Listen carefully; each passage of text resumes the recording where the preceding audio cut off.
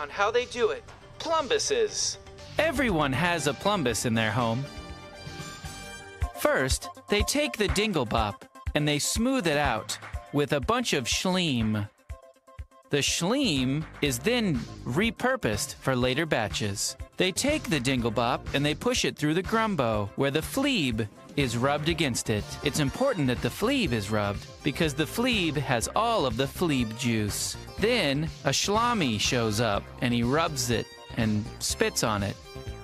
They cut the fleeb. There's several hizzards in the way.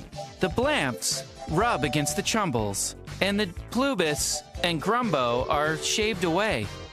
That leaves you with a regular old plumbus. I always wondered how plumbuses got made.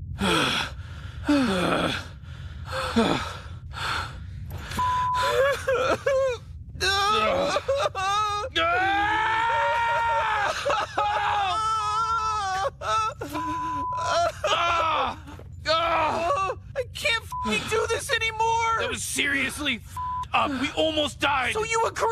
Yes, this was insane. That was pure luck. I was not in control of that situation at all. Look at this, Morty. Look at my f***ing hand.